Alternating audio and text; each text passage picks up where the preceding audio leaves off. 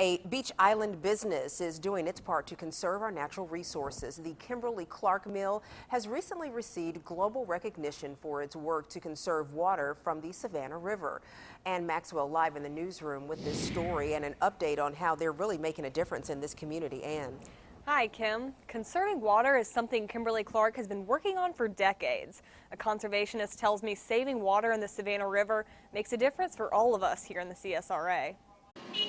You probably have lots of Kimberly-Clark products in your home right now. They make paper products, everything from Huggies diapers to Scott paper towels to Kleenex. And they make a lot of it right here in the CSRA at their mill in Beech Island. About 2,000 people come to work here every day. Making paper products requires a lot of water they originally pull from the Savannah River. Every day it takes about 14 million gallons to make our daily allotment of product. This is how it works. And we take these bales of pulp, as they're called, about 500 pounds each, and we put them into a big vat, which is somewhat like a blender.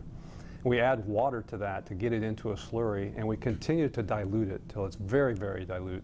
That water orients the fibers properly. Then they dilute it, pulling the water out of the product to make a roll of paper towels or toilet paper. Some of that water is lost to evaporation, but millions of gallons are left over.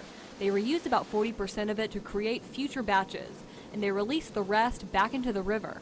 At the end of 2016, Kimberly-Clark received recognition for its water conservation efforts from the Pulp and Paper Institute. Since we were awarded the water efficiency recognition, I'm proud to say that year to date, we've conserved over 900 million gallons of water. So what does that look like?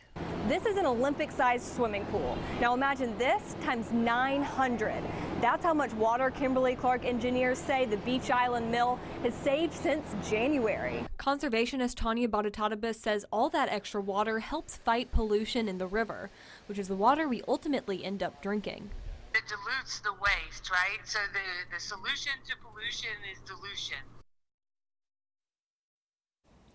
She says that water is also important to have on hand in the face of droughts.